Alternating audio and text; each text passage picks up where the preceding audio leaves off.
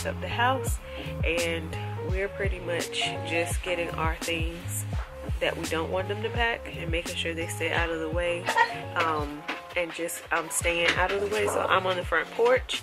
I bought some of our stuff that we're bringing with us out on the front porch, and I also have Diesel and Marley out here with me. Dion is in the house grabbing some of his stuff that he doesn't want them to take of his, and Lux is with Nana and Pop Pop, staying out of everybody's way. So that's what's happening today. When the movers come, we can't really do anything. We can't pack anything. We just have to be present and then make sure all of our things are out of the way. So every now and then we just have to like run and check to see what's what, or let them know what, if they have any questions about anything. It's pretty much what we're here doing. Dion was just doing some stuff with his car and stuff. So yeah, we ain't doing much. Okay, they need me.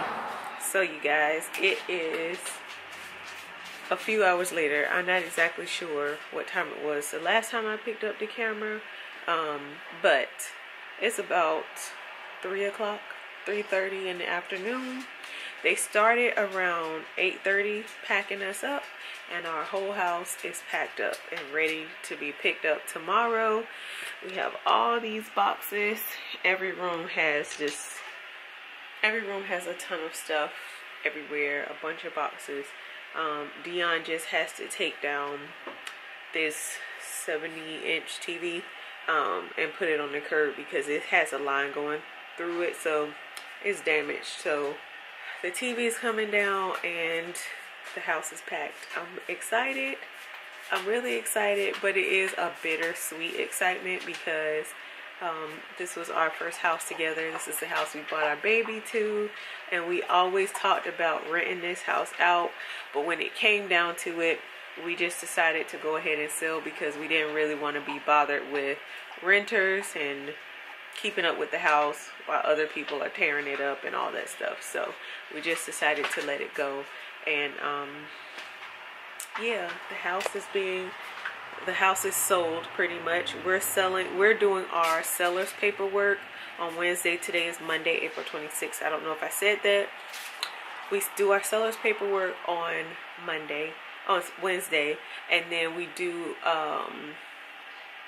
Dion also re-enlists on Wednesday, and then tomorrow, Tuesday the 27th, they're just coming to load everything up on the truck and stuff, and then we're leaving early Thursday morning on the 29th to head to Tennessee. So we're going to split our trip up in half, and we're pretty much just going to stop, I think, in Knoxville first, stay overnight in Knoxville, and then head to Nashville and hang out in Nashville for a little bit before we go on into Millington, where we'll be living. So that's what's happening with us.